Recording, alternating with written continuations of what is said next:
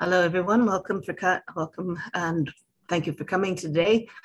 Today's speaker is military historian Michael Johnson, who is going to be giving us background on the Canadian peacekeeping forces, which were founded in the 1950s by then Prime Minister Lester B. Pearson. And it's quite an interesting one. So, Michael. Oh, thank you, Susan. Basically, peacekeeping has existed as long as the United Nations. In the wake of World War II, especially in the Middle East, there were problems, and in India and Pakistan. These are things that are still ongoing today. However, Canada created a new kind of peacekeeping in 1956 in the wake of the Suez Crisis. So I'm going to give you a little presentation which documents the history of Canadian peacekeeping and tells you a little bit about where we were and where we have been, and unfortunately, where we are today.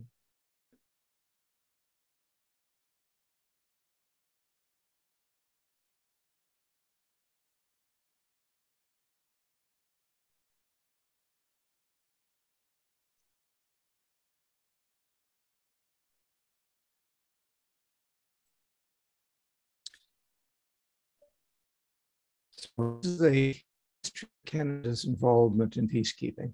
And you can see here, there's the iconic blue helmet. Most people don't know that this is not really, it didn't come from the United Nations. When they put together the United Nations emergency force in Egypt, and between Egypt and Israel, they suddenly realized that they didn't have any distinctive uniform and no way to tell who was a peacekeeper. And here it was, our friends, the Americans, stepped in and said, we have got a warehouse full of old helmet liners from the Second World War. What if you guys painted them blue? And that's what they did. And ever since, it's become the icon of UN peacekeepers. Now, prior to 1956, there are three main UN missions. Palestine, there was a supervision team put in to just, observe the peace between the Israel and the Arab nations, and that lasted. It's still in existence. At the same time, India and Pakistan, in the wake of independence, had their war over Kashmir. And again, there are still peacekeeping observers on that as well. And the first person on that mission was a Canadian. He was the chief military observer, Harry Engel. And on his way to take his post, he was killed when his plane crashed. He became the first Canadian to be killed in the line of duty in peacekeeping. Now, we don't talk about Korea as a peacekeeping mission, but after the Korean War, after the ceasefire was signed, there were still forces in Korea, and they were, after 1953, when the truce was signed, they basically were classed as peacekeepers, and they are entitled to the Peacekeeping Medal that was issued a few years ago. The real change comes in 1956. Abdel Nasser, the president of Egypt, decided he was going to nationalize the Suez Canal because he had a number of projects like the Aswan Dam that he wanted, and he wasn't getting monetary support from the Western nations. So we figured if we own the Suez Canal rather than the British and French company, then we can charge tolls and that money will finance our projects. So the British reacted to that, along with the French, by sending in their armed forces, attacking, and basically they recaptured the Suez Canal. But under pressure from the United States and the United Nations, they were forced to withdraw. The problem is, how do you withdraw in a situation which is basically a war zone?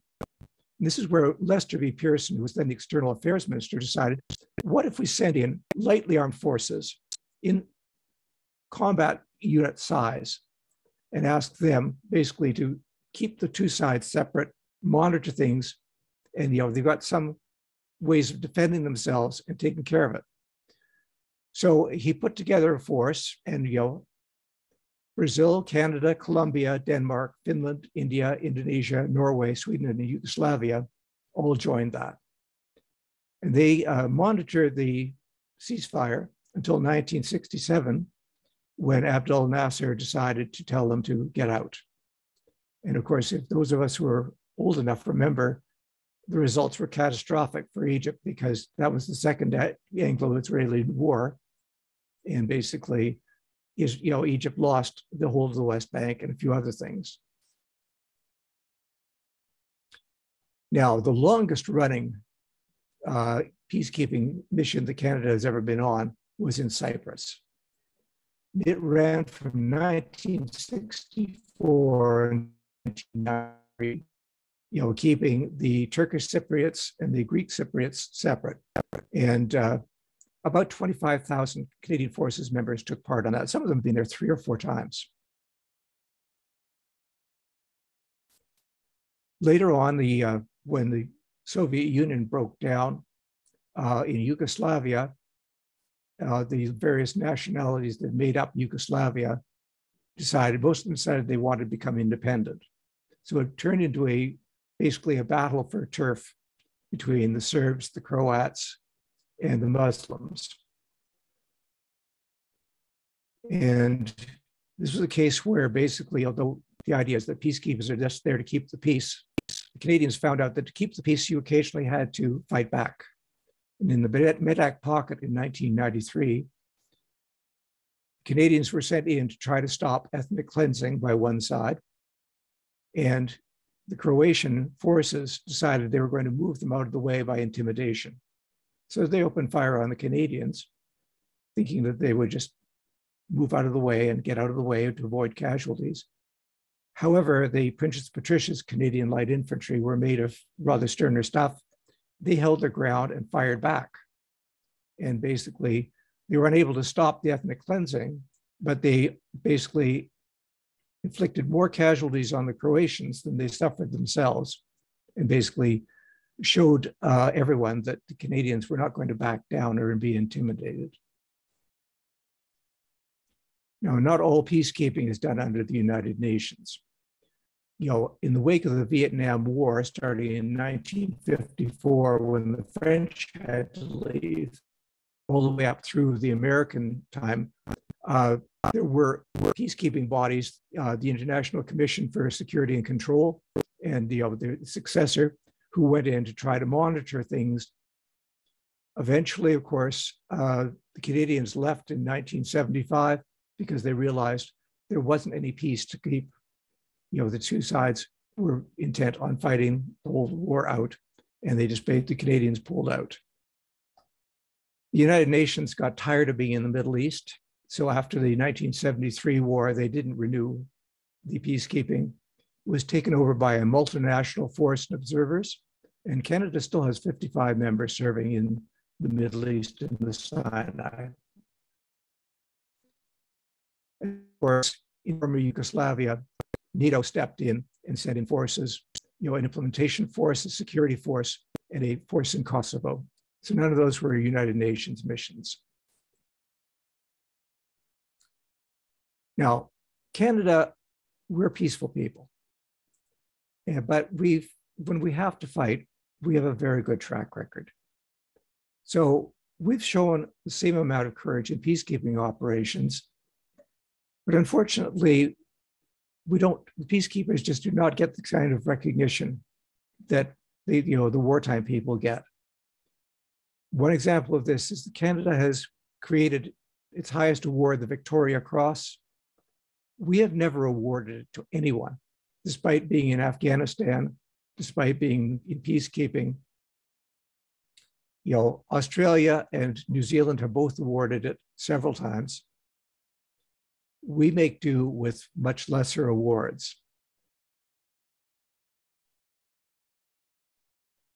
So the Victoria Cross is the highest award. It has never been awarded. The Star of Courage is awarded very rarely. The Meritorious Service Cross is given out. It's not strictly a courage award. It can also be for good service. The Medal of Bravery is the most common, probably, to be awarded. And there's also the Meritorious Service Medal. In a later slide, I will talk about what one person did to receive the Meritorious Service Medal. Now, the Congo, in the 1960s, the Belgians were pulling out. They were leaving their former colony, and basically a civil war broke out. The Katanga province tried to separate, and a peacekeeping force was sent in there. Now, one of the problems was the rebels, in the Katanga province, that were targeting anyone who was Belgian. That included a large number of missionaries, priests, and nuns. So the Canadians were tasked with evacuating these people.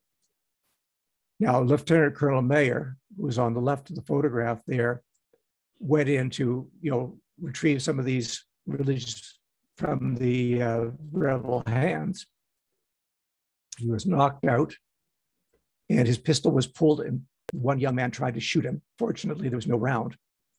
He was able to wake up, negotiate, get some of them aboard the helicopter, and made arrangements to free the remaining hostages. His Sergeant Lessard on the left, saved two nuns. Basically, one of them was on a stretcher. He got the stretcher on board. There was a group of 4 of these rebels who were trying to pull him down. He was kicking them off as he was loading the nuns onto the helicopter. And he finally got the last one kicked away. He hopped on board the helicopter, which was already in the air at this point. Now, the problem was the government didn't know what in the world, in the way of a medal, do we award him, because we're not in a war, and most of our medals are meant for wartime. So they were given the George Medal. And the George Medal is specifically for gallantry, not in 1974, there was a coup in Cyprus, and the Greek Cypriots were trying to basically turn Cyprus into a Greek province and hand the whole of the province, the whole of the island over to Greece. Turkey would not settle for that. They basically sent in their army and air force, and there was an open war going on between the Greek Cypriots and the Turkish forces. Meanwhile, our peacekeepers were caught in the middle, and they are trying basically to keep the peace in between whether there was no peace. So these are several awards that were given in Cyprus in 1974. And basically, these people were under machine gun fire, cannon fire, and they were taking casualties. And they were basically saving each other and trying to save the lives of the people. Now, I don't know if any of you have read a book called The Cellist of Sarajevo. It's an excellent book. If you want some real background as to what was going on in Sarajevo in Bosnia in 1992, that's the book to read. It's fiction, but it's based on human events that went on. So part of the problem was Sarajevo was under siege by Serbian forces. There were snipers firing into the streets. And 2 Canadians basically went in to rescue 2 women who had been wounded by sniper fire. And, they managed to evacuate both of them. They were awarded the Medal of Bravery, which is basically the 3rd class of gallantry medal available.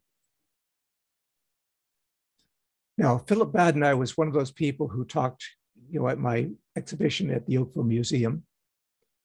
He was returning from a mission in Croatia with one other soldier in a Jeep. And as they rounded a corner in a village, they were opened fire on by 20 armed Serbs. They shot out the tires. They shot up the Jeep. Both Phil and his friend were wounded badly. So Phil basically hit the gas, turned off his lights, and drove 13 kilometers back to base to try to get medical aid. He was driving with one hand, with tires out on both sides, on two of the wheels. He had his hand up, holding on to his friend's ear to try to keep the blood from flowing. His driving was so erratic, they sent military police out to arrest him as a drunk driver. Then they realized what had happened. He suffered from PTSD as a result of this and was medically released from the forces. Now, he trained for the 2017 Invictus Games for disabled veterans, and he was chosen as flag bearer for the Canadian participants. What he did not mention is the fact that he was awarded the Meritorious Service Medal for his actions that day. He also didn't mention the fact that he'd had a heart attack while training, but kept on going. That's why his fellow veterans made him the flag bearer for the games. So these are some of the medals that are awarded for peacekeeping. The United Nations medals tend to be the same medal, as you can see with the Cyprus medal here, and the one for the Gola Heights. They just changed the ribbon. If you do more than one tour, you get to put another number up to show how many times you were there. This is from the original 1956 mission in the Middle East. And then, of course, NATO strikes its own medals with its own ribbons for it. Now, in 1988, the Nobel Peace Prize was awarded to peacekeepers in recognition of all the work they had done. So Canada decided to create a special medal for its peacekeepers. And it wasn't until 1997 that they actually came into being. And the first awards weren't until 2000. Now, there are literally thousands of veterans of peacekeeping who never received this medal. You had to apply for it yourself. It wasn't automatic. And there are people in the Canadian Legion who basically spend their time meeting with veterans and applying for their medals that they don't have or have lost. Now, one thing about, if you think back to the 1940s and 1950s, the average Canadian, unless they were serving in World War, had never gone overseas. They probably spoke either just English or just French. So they came into contact with people of other countries, other cultures and other countries, other religions. And it's very interesting the effect that this had on these Canadians. So, for example, Al Ditter, who was in Cyprus in 1965 to 66, says that basically they love to eat the street food there, which would be ground up goat meat with pitas. And when they got back, of course, they developed a taste for this. So you can imagine walking into an IGA or a Sobeys or something like that if they're had one in the 1950s, 1960s small town and saying, have you got any kebab skewers? Or going to the LCBO, do you stock any ouzo? These things. In those days, grocery stores in Canada didn't know where to put rice because they thought, oh, you make rice pudding with it. So it was a bit of a change for these people. People also, you had to work in a number of different languages. So Staff Sergeant Patterson was in Egypt in 1958, and he was a storesman. And to deal with all these contingents, he had to be able to speak Hindi, Arabic, Greek, Danish, Norwegian, German, French, and Spanish. And these were the days when having French in your school was something fairly new. One of the people who was with me at the museum was Greg Munns. He was in Cyprus in the 1960s. And they attached him to the Finnish contingent. And he made a lot of friends there. And as you can see, they gave him one of their jackets. They gave him a doll in a Lapland costume, a knife, the commemorative knife. And he has the photographs. And there's a Finnish English dictionary that he used when he was there. He wonders now whether he can ever find some of these people and get in touch with them again after all these years. Now, besides medals, all soldiers like to have souvenirs. So one thing you do is you buy the local crafts. And these ones are a couple of wallets.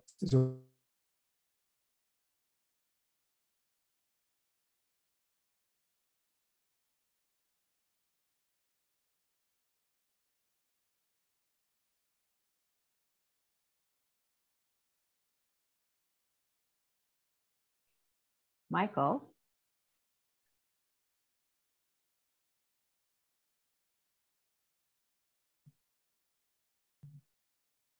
Hi, Susan.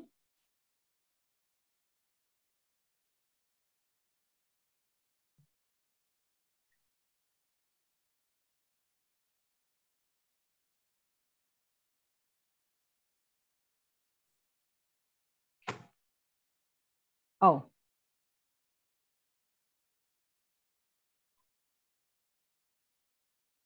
Did he just log off?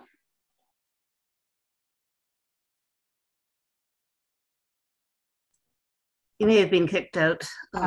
Okay. I think, yeah, it's okay. I'll just stop recording. Right. There you go. Thank you.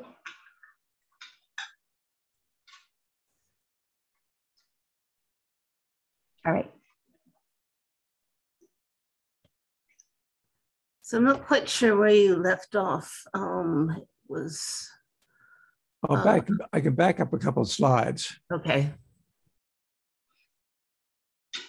Okay, that was the last one. That was the last one you saw? Yep. Okay, so I'll take it from there.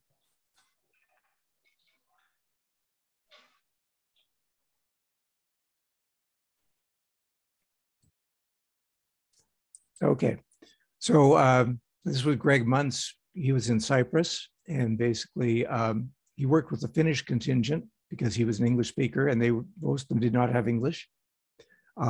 They gave him a lot of souvenirs, the knife, the doll. There's actually a large lap horn, which is a little large, put in the display, and photographs. He often wonders basically whether, his friends are still alive and whether he never get in touch with them again. Soldiers love souvenirs. These are some of the things that were brought back. From Cyprus, there's a leather wallet with a map of Cyprus, embossed on it, and a little metal cigarette case with a built-in lighter for the map of Cyprus again. That was brought back from in the 1960s. In Egypt, they do marvelous work with engraving these beer mugs. Of course, soldier beer. You have maps of England, of Egypt with the ancient Egypt symbols on it, and then UNEF for the mission. The man's name, Captain Hawking, who was with the signals, later became a high school teacher in Burlington, and he was there in 1962 to 63. Often there would be tour plaques given out to the soldiers. This one was for the Middle East in the 1970s. He did 2 tours. The Golden Heights. He was also in Cyprus, Warrant Officer Moran. And then in Cyprus, Moran also received a plaque very similar to this for his service in Cyprus. This is one to the Canadian Princess Patricia's Light Infantry. Now, the old idea of military observers has continued on.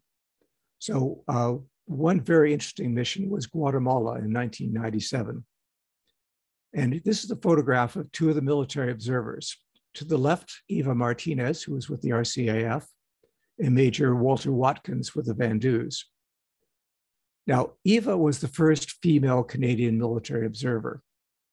Now, right now, there's a requirement that any mission under the UN auspices has to be 15% women.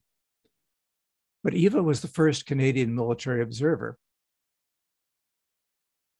And as you can see from the spread here, these are the pastiche of Guatemalan newspaper articles. They had never seen a female military peacekeeper before. So obviously the press went wild and they gave her all kinds of coverage. And because she's the only one they've ever seen, her nickname was La Única, the only one. Very strong-minded woman. I met her 2 years ago. Everyone on the mission had to be a Spanish speaker.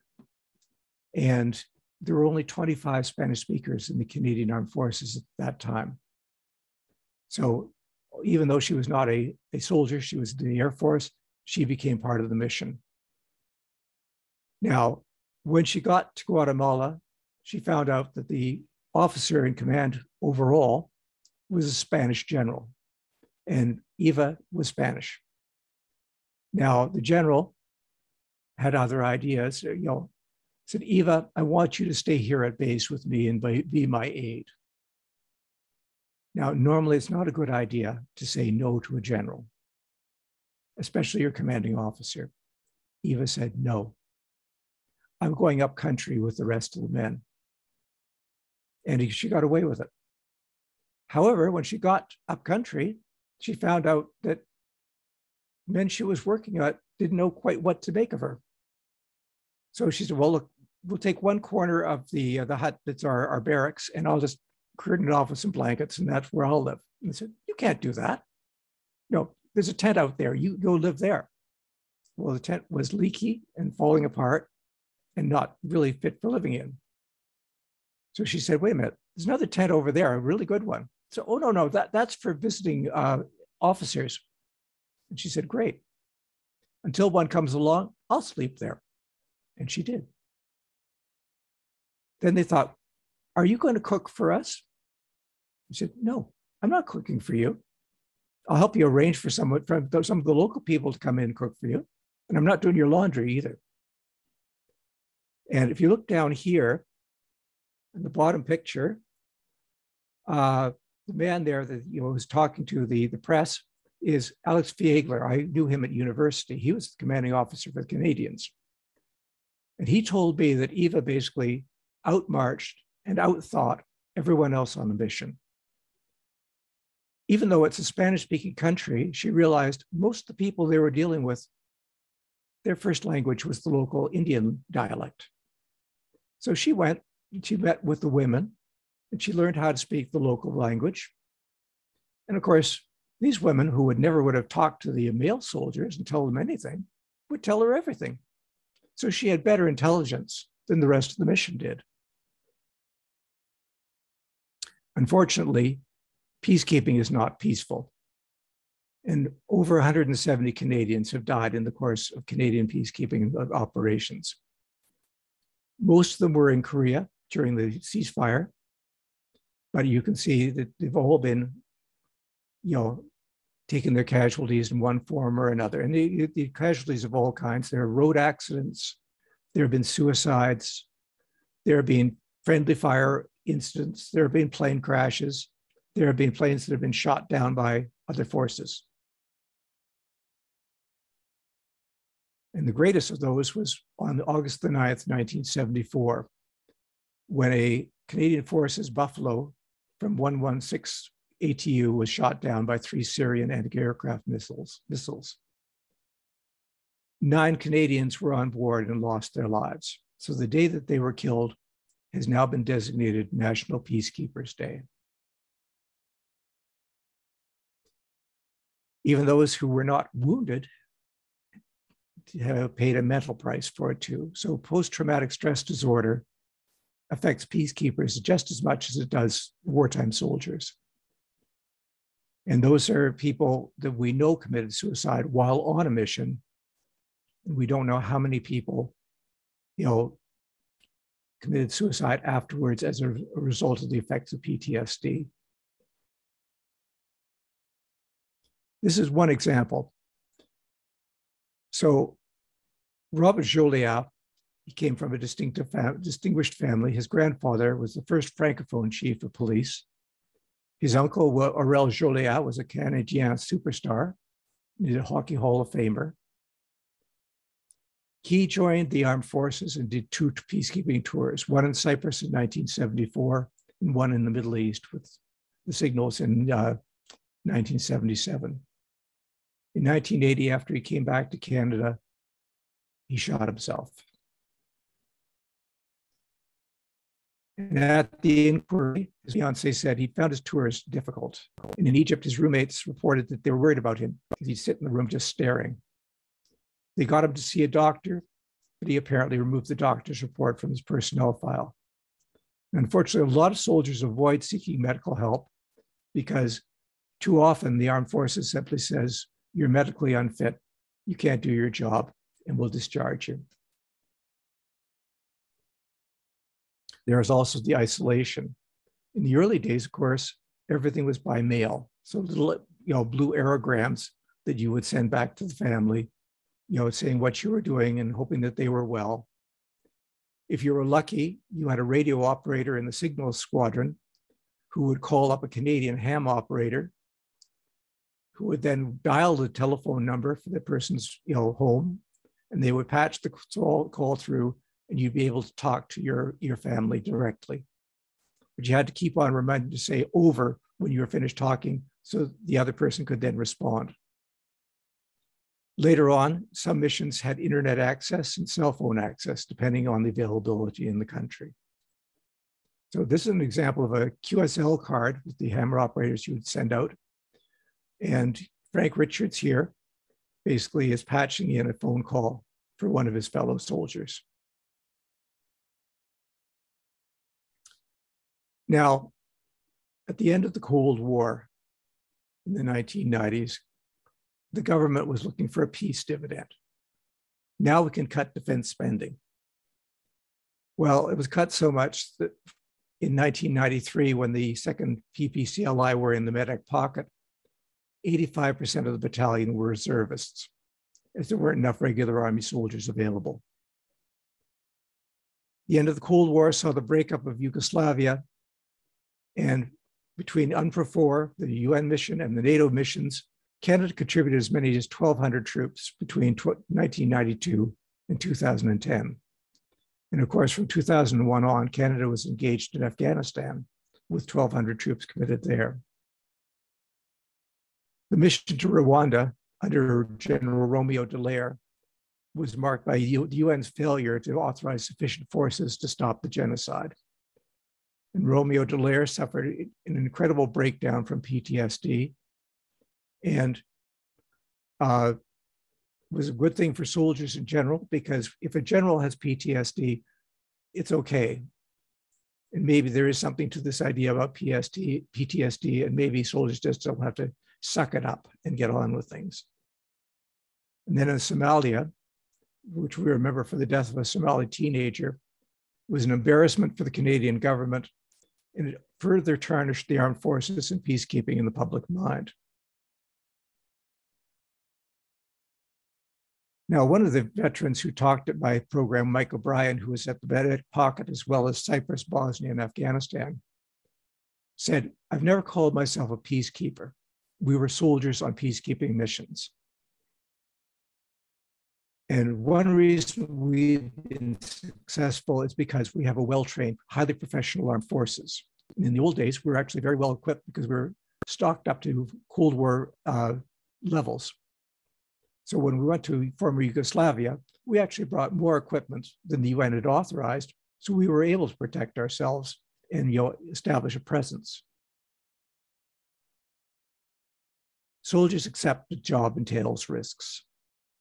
But when governments, mindful of costs and fearful of public reaction to casualties, do not contribute to peacekeeping or narrow their contribution to just the less risky missions, then peacekeeping suffers. In 2017, our Prime Minister promised a new commitment to peacekeeping. It hasn't materialized. We currently are 70th out of 122 nations contributing to UN peacekeeping operations. In 1993, almost 30 years ago, we had over 3,000 peacekeepers in the field. This year, we had 60 military and police deployed on UN missions. 32 were police, 22 staff officers, 6 experts on mission, and none of them are listed as troops. Another 55 Canadians serve in the Sinai with the multinational force and observers.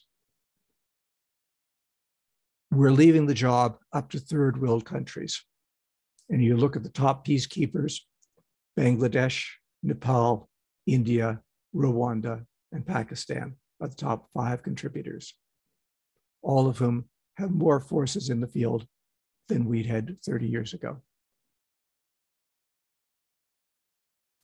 But why should we contribute to peacekeeping? Canada applied for a seat on the United Nations Security Council. We failed to get it. Why? Well, one contributing factor is other nations may have felt that our contributions to world security just didn't live up to what was promised. If we want to be a world leader, we have to take steps and take our place and make the commitment.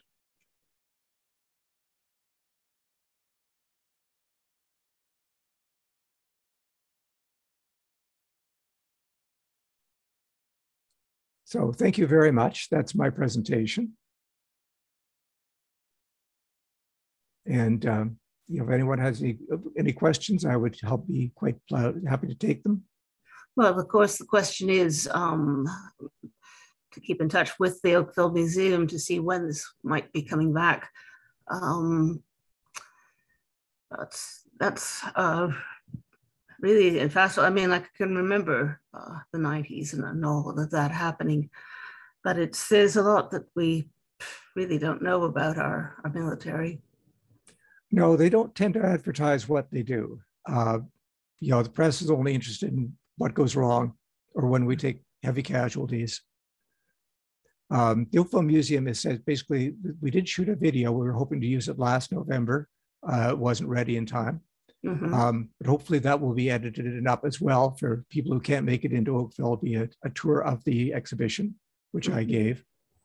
And hopefully that'll be up on their website, on Facebook, or on the, and be available for people who would like to see the exhibition but can't make it in. That's excellent. But it would be good to see the actual exhibit, and hopefully if you could get some more of the speakers back. Well, that is in the works. Eva Martinez actually says, I'm going to London, Ontario on business in November, and I can tack a few days on, so she's available. Excellent. Her commanding officer, my friend Alex Fiegler, who when I last saw him was living in Italy with his wife, who was a Canadian ambassador, has now moved to Oakville. So hopefully he'll be available. That would be amazing. The 2 people who combined with me on this exhibition are still available, and maybe we can get Mike O'Brien and Phil Badney back on as well. Okay, we'll look forward to that then. Well, thank you everyone for coming. We're not totally sure who is speaking next week, but the week after will be Julia Rady Shaw about architecture and heritage in Toronto, such as we've got left. And then on June 24th, William King, Don't Be a Drag Queen in honor of Pride Month. So thank you all very much for coming. Thank you, Michael. All right, well, thank you very much for hosting this. Thank you, Michael. Nice meeting you. All right, have a good weekend. You too. Take care. Bye-bye. Thank you.